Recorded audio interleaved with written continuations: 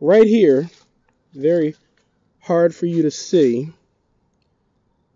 floating in a web, appearing to be floating, but really sitting on a web, is an orb weaver spider.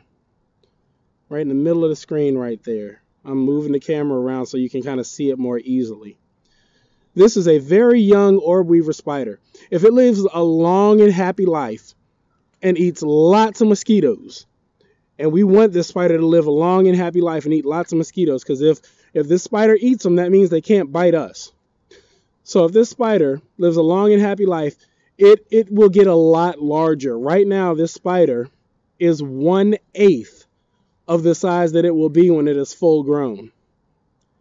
If the spider is 1/3 of a centimeter in length now, not including the legs, we're talking about just the length of the head and the thorax.